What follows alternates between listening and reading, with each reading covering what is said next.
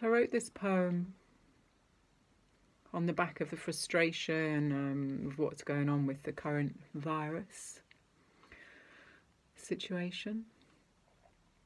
There are many unanswered questions that need urgent attention. So this is kind of my processing. It may press a few buttons. It's right on the tip of my tongue. Stung, wrung, hung. There's a gun. It's pointing at all our heads wherever we go. Whatever we do, we're screwed. We've lived a life free to express, free to choose. How could we lose?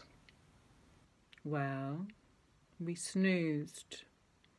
We fell asleep and bleat like sheep, following the cues to muse over celebrities and other crap, while those in power squirrel away to plan a coup to have their day.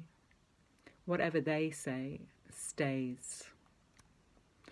Puppeteers pulling strings of fronting faces and running rings and rackets to blame something they claim will maim and kill us, unless we fear it and stay in. Well, the man who made this type of test being used for this, hands down denied that it was best to test this type of thing. They cycle it so many times it'll show us all to have the grime, spewed out from within the cells, our toxic load. It's carried deep and wants to speak of dirty food, putrid air, poisoned water, hatred, shame, fear and blame. This whole charade is completely insane, except to those who planned it. So meditate and practice peace. I'm sure you'll have some fine release of the toxic load deep within.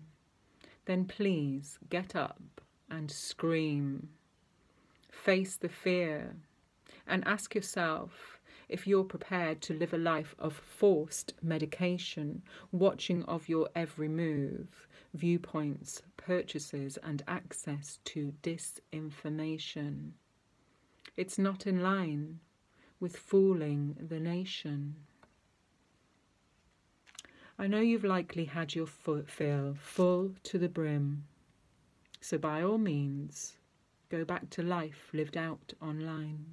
It's so sublime, meeting with friends and others, looking for support and distraction from the lockdown.